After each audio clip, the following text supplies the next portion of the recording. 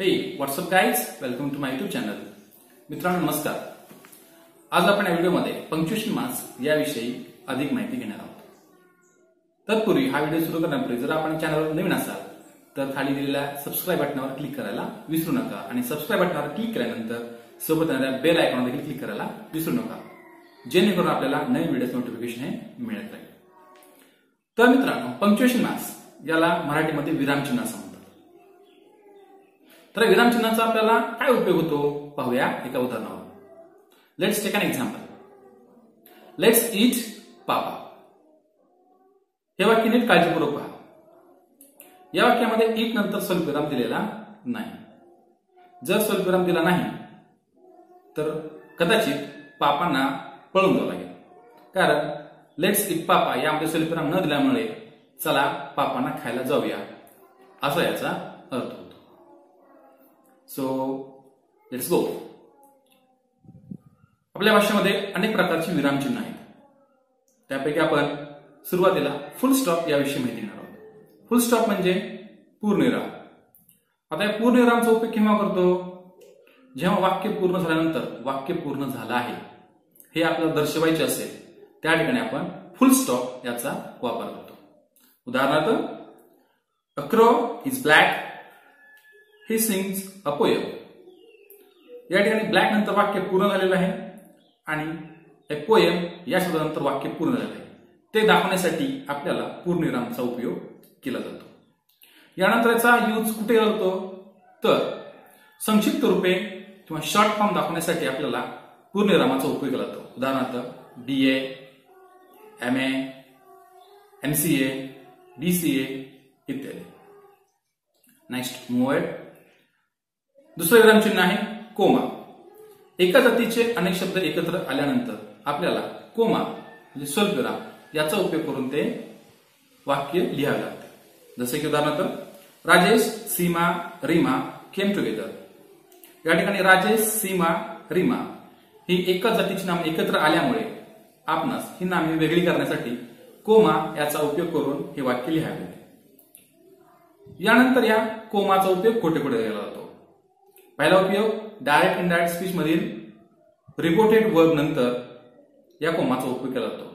उदाहरणार्थ, he said what a beautiful picture. याच्यामध्ये sed नंतर कोमाचा वापर करण्यात आलेला आहे. त्यानंतर दुसरा वापर दिनांक लिहिण्यासाठी ऑर टू राईट डेट. दिनांक लिहित असताना मे 18, 2018 अशी तारीख लिहिल्यानंतर आपणास 18 नंतर कोमा हा द्यावायचा आहे, जेणेकरून आपल्याला तारखेचा अर्थ कळावायचा. तिसरा उपयोग क्वेश्चन टॅग मध्ये क्वेश्चन टॅग सेपरेट करण्यासाठी आपल्याला कोमा याचा उपयोग होतो. उदाहरणार्थ, शी इज प्रेटी, इजंट शी. या वाक्यामध्ये आपल्याला इजंट शी हा टॅग सेपरेट करण्यासाठी कोमा याचा उपयोग केला असेल. यानंतर पुढचं पंक्च्युएशन आहे इन्व्हर्टेड कोमा. इन्व्हर्टेड कोमा यामध्ये आपल्याला प्रामुख्याने दोन प्रकार पाहायला मिळते. एक आहे तो सिंगल इन्व्हर्टेड कोमा आणि दुसरा आहे तो डबल इन्व्हर्टेड कोमा. तर आपण सुरुवातीला सिंगल इन्व्हर्टेड कोमा म्हणजे पाहूयात. सिंगल इन्व्हर्टेड कोमा यास मराठीमध्ये एकेरी अवतरण चिन्ह अशा नावाने संबोधले जाते. तर याचा उपयोग काय? तर वाक्यामध्ये येणारा एखादा महत्वाचा शब्द जर आपल्याला हायलाइट करत असेल किंवा दाखवायचा असेल तर आपल्याला अशा वेळेस सिंगल इन्व्हर्टेड कोमाचा उपयोग करावा लागतो. उदाहरणार्थ, jasmine days was written by Benjamin. या वाक्यामध्ये जॅस्मिन डेज ही कादंबरी बेन्यामिन यांनी लिहिली आहे आणि कादंबरीचं आपल्याला हायलाइट करण्यासाठी या ठिकाणी सिंगल इन्व्हर्टेड कोमाचा उपयोग करावा लागतो. नाव next move. Double inverted comma. एखाद्या व्यक्तीचे तोंडचं वाक्य आहे असं दाखवण्यासाठी आपणास डबल इन्व्हर्टेड कोमा म्हणजे ज्याला की मराठीमध्ये दुहेरी अवतरण चिन्ह असे म्हटले जाते या वाक्याचा आपल्याला उपयोग करावा लागतो. Let's say example. Ram sed to Kedar, give me your pen. या ठिकाणी रामच्या तोंडचं वाक्य गिव्ह मी युअर पेन हे दर्शवण्यासाठी आपल्याला डबल इन्व्हर्टेड कोमा याचा वापर करावा लागतो.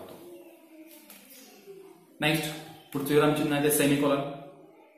फार थोडा वेळ थांबण्यासाठी जर आपल्याला वाक्य असताना फार थोडा थांबायचं असेल तर सेमिकोलॉन याचा उपयोग हा केला जातो.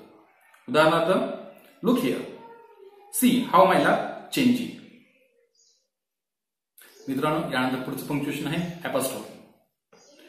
शब्दातील गाळलेली अक्षरे दाखवण्यासाठी ऍपॉस्ट्रॉफी हे चिन्ह वापरतात.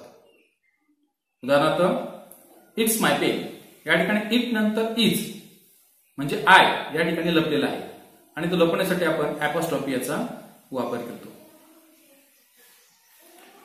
पुढचं आहे क्वेश्चन मार्क. क्वेश्चन मार्क याला मराठीमध्ये प्रश्नार्थक चिन्ह असं देखील म्हटलं जातं. आता या चिन्हाचा उपयोग काय? वाक्यामध्ये प्रश्न विचारला असेल किंवा प्रश्नार्थक वाक्याच्या शेवटी प्रश्नचिन्ह असे दिले जाते किंवा एखादा प्रश्नार्थक शब्द वाक्यामध्ये आला असेल तर त्या ठिकाणी आपल्याला प्रश्नचिन्ह हे द्यावे लागते. आता याचा उपयोग काय होतो? उदाहरणार्थ व्हॉट इज युअर नेम, या ठिकाणी आपल्याला एका व्यक्तीचं नाव विचारायचं आहे आणि म्हणून शेवटी आपल्याला प्रश्नचिन्ह द्यायचं आहे. नेक्स्ट आहे ते एक्सक्लेमेशन मार्क, म्हणजे ज्याला आपण उद्गार चिन्ह असं देखील म्हणतो. वाक्यामध्ये जर व्यक्तीच्या तोंडून काही उद्गार बाहेर पडले असतील तर अशा वाक्याला शेवटी उद्गार चिन्ह देतात. उदाहरणार्थ what a pretty girl she is, या ठिकाणी इजच्या नंतर उद्गार चिन्ह म्हणजे एक्सक्लेमेशन मार्क देण्यात आलेले आहे कारण ते त्याच्या तोंडचे उद्गार आहेत. Second example, oh no I lost my pocket, या ठिकाणी ओ नो च्या नंतर उद्गार चिन्ह येईल. त्यानंतर नेक्स्ट पंक्च्युएशन हायपर. दोन शब्द जोडताना किंवा लिहिताना ओळीच्या शेवटी शब्द अपूर्ण राहिल्यास हायपन असे चिन्ह देतात. उदाहरणार्थ सन in law, the passer bye went away.